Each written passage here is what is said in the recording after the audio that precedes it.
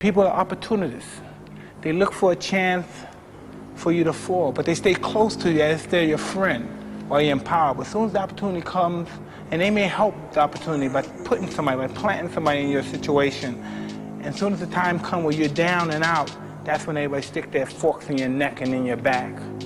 But then one day, if you're strong and you overcome your adversity, then it's going to be their turn. But let's see how well they handle it. I don't think that the people that can handle it well as I handle it. They're not as tough as they think they are. Everyone thinks they're a tough guy, they're a big shot, but they're not, deep down inside. If you strip them down for what they truly are, they're cowards, because they manipulate and they misuse people. And only cowards do that because they're insecure themselves and their own manhood. I talk to the smallest, wimpiest guy in the world the same way I talk to the biggest, baddest motherfucker.